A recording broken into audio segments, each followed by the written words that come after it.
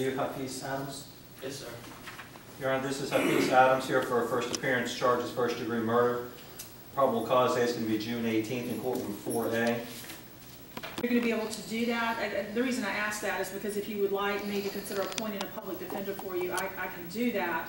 And then if you decide to hire own counsel or somebody else hires an attorney for you, then you can certainly release the public defender's office.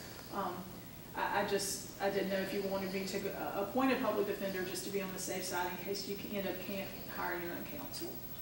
What's like the time limit until I have?